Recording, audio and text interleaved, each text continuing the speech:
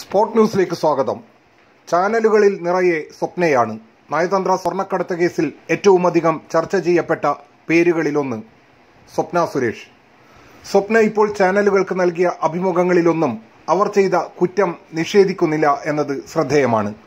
മുഖ്യമന്ത്രിയുടെ പ്രിൻസിപ്പൽ സെക്രട്ടറിയായിരുന്ന ശിവശങ്കർ എഴുതിയ പുസ്തകത്തിൽ തനിക്കെതിരെയുള്ള പരാമർശങ്ങളോട് മാത്രമാണ് സ്വപ്ന ഇപ്പോൾ പ്രതികരിക്കുന്നത്.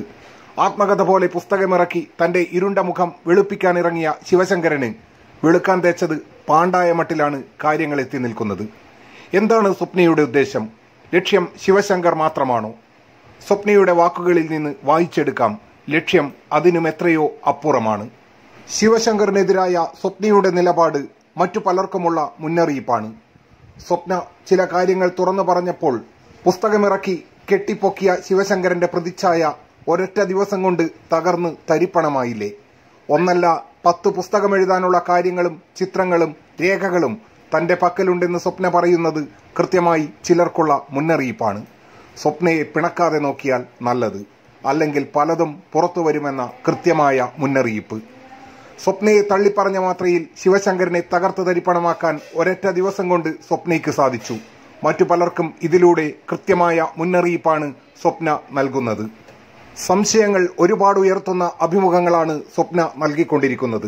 പലതിനും സർക്കാരിനും CPM-നും ഉത്തരം പറയേണ്ടി വരും. ചുരുക്കി പറഞ്ഞാൽ രണ്ടാം പിണറായി സർക്കാരിന് ഇനിയുള്ള നാളുകളിലെ പേടി സ്വപ്നമായിരിക്കും സ്വപ്നയുടെ വെളിപ്പെടുത്തലുകൾ. He is a powerful man. He is a principal secretary to the ruling government. Why would I do all these things? But on a personal note, on a personal relationship, I have given him quite a lot. A big portion of my life too. അപ്പോൾ അതിനെക്കുറിച്ചൊന്നും എഴുതിയിട്ടില്ല. ഞാനെന്തോ നല്ലതാണെന്നുള്ള രീതിയിൽ എഴുതിയിട്ടുണ്ടെങ്കിൽ അത് വിശ്വസിക്കുന്നവർ വിശ്വസിക്കട്ടെ, ദൈവമേളിലുണ്ട്. ശങ്കറിന് ഒരു iPhone കൊടുത്തുകൊണ്ട് ചതിക്കാൻ വേണ്ടി മാത്രം സ്വപ്ന സുരേഷ് വളർന്നിട്ടില്ല. ഇത്രയും വർഷത്തെ സർവീസും ഇത്രയും വർഷത്തെ എക്സ്പീരിയൻസും ഇത്രയും പ്രൊഫഷണൽ ആയിട്ടുള്ള ഒരു ബ്രില്യൻറ്റ് IAS ഓഫീസർ ഈ ഒരു ആത്മകഥ അല്ലെങ്കിൽ ഒരു ബുക്ക് പബ്ലിഷ് ചെയ്യുക എന്ന് പറയുമ്പോൾ അതിൻ്റെ ഒരു ക്വാളിറ്റി എന്തായാലും ഞാൻ പ്രതീക്ഷിച്ചിട്ടുണ്ടായിരുന്നു. But he simply writing all this nonsense or writing about A petty iPhone to prove what?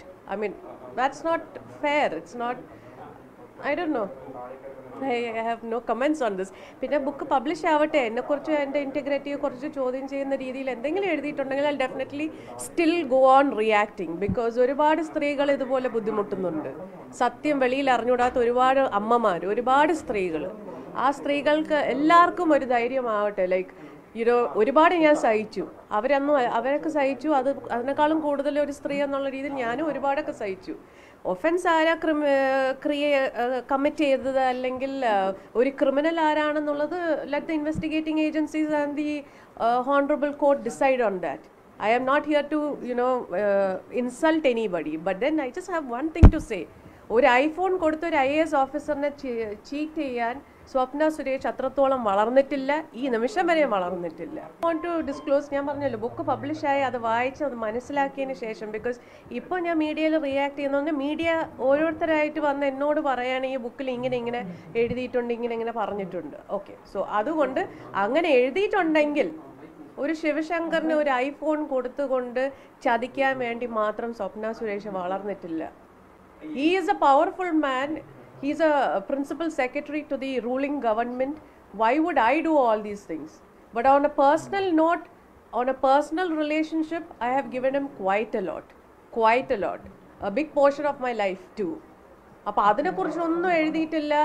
ഞാനെന്തോ നല്ലതാണെന്നുള്ള രീതിയിൽ എഴുതിയിട്ടുണ്ടെങ്കിൽ അത് വിശ്വസിക്കുന്നവർ വിശ്വസിക്കട്ടെ, ദൈവമേളിലുണ്ട്, ദൈവം തെളിയിച്ചോളും. It's A common sense, right? IT വകുപ്പിലെ ചെയർമാനായിട്ടിരിക്കുന്ന ഒരു വ്യക്തി, space park is not A part of UAE consulate. എൻ്റെ UAE കണക്ഷൻസും എൻ്റെ കേപ്പബിലിറ്റിയും എൻ്റെ പ്രൊഫഷണലിസം ഒക്കെ കണ്ടിട്ട് he wanted to use that connection to establish space park in Kerala for the good of Kerala, for the development of Kerala. പിന്നെ എന്നെ സംബന്ധിച്ചിടത്തോളം he did A good to me, he help me to get A daily bread. അപ്പോൾ അതിൽ എനിക്ക് കള്ളം പറയേണ്ട കാര്യമില്ല. It was A very informal ഞാൻ ഗവൺമെൻറ്റിൻ്റെ എംപ്ലോയി അല്ല, എന്നെ ഒരു കൺസൾട്ടൻ്റാണ് ഹയർ ചെയ്തത്, PWC ആണ്. പക്ഷേ എനിക്ക് PWC അറിയത്തില്ല. അവരെല്ലാവരെയും പരിചയപ്പെട്ടതും അവരോട് ഇടപെട്ടതും അല്ലെങ്കിൽ ജോയിൻ ചെയ്തതും മൊത്തം ശിവശങ്കർ സാറിൻ്റെ ഇൻസ്ട്രക്ഷൻ പ്രകാരം തന്നെയാണ്. അതിൽ എന്തിനാണ് ഈ കള്ളം പറയുന്നതെന്ന് എനിക്കറിയില്ല. അല്ല ബാംഗ്ലൂരുമായിട്ട് ഏത് യാത്ര പേഴ്സണലി യാത്ര ചെയ്യാറുണ്ട്, ഒഫീഷ്യലിയും യാത്രകൾ ചെയ്തിട്ടുണ്ട്.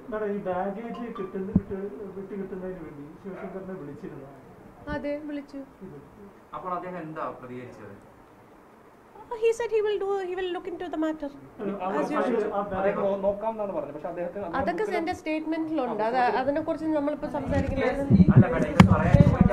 ചോദിക്കാൻ കാര്യം എന്ന് പറഞ്ഞാൽ ഇതുമായി ബന്ധപ്പെട്ട ഒരു കാര്യങ്ങളും അദ്ദേഹത്തിന് അറിയില്ല എന്നുള്ളതാണ് അദ്ദേഹം പറഞ്ഞത്. അദ്ദേഹം പറയുന്നു, ഒരു വ്യക്തി വന്നതുകൊണ്ട് എനിക്കൊന്നും അറിയില്ല എന്ന് പറഞ്ഞു കഴിഞ്ഞാൽ അത് അങ്ങനെ അങ്ങ് ബ്ലൈൻഡ് ആയിട്ട് വിശ്വസിക്കാൻ പറ്റുമോ? ഒരു കോമൺ സെൻസിന്റെ ആപ്ലിക്കേഷൻ കിട്ടുന്നതിന് അദ്ദേഹം വിളിച്ചു എന്നാണ് പലരും പ്രചരിപ്പിക്കുന്നത്. That is what he told me.